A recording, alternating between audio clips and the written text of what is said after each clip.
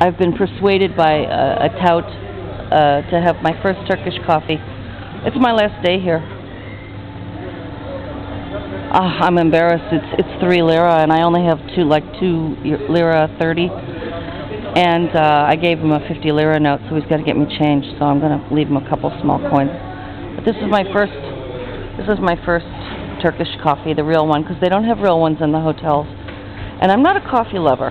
I'm really not. I've really lost my taste for it. Coffee's quite bad in France.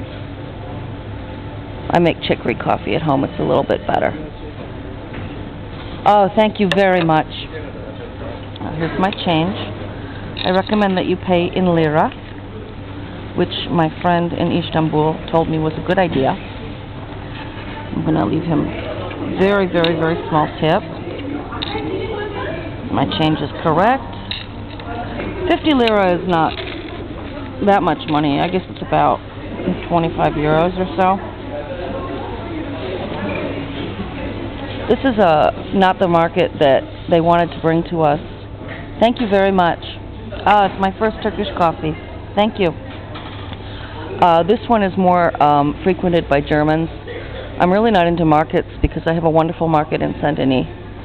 But I'm with a group, and we're just here for another 5-10 minutes. All right. I'm supposed to turn it over and check out the grounds. I'm going to drink it.